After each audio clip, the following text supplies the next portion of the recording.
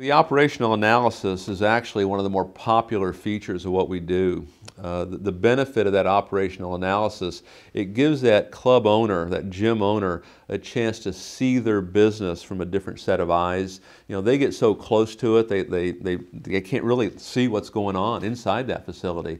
So what we'll do is we'll come in and we'll take a look at everything from really beginning to end. We'll look at their front desk. We'll look at their personal training.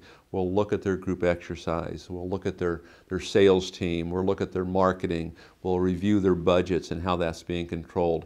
We'll look at retention programs. And we'll identify what's going on, good and bad, within that facility and that operational analysis. And then as part of that report, as part of that analysis that we'll put together for them, is we're going to give them very specific recommendations on how they can fix this and how they can improve their business.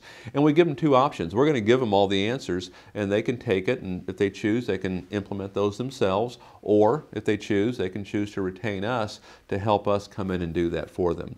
But that is one of the more popular programs that are out there, and actually any business could probably use that, just because owners, they do get so close to it that you can get blinded by what's going on.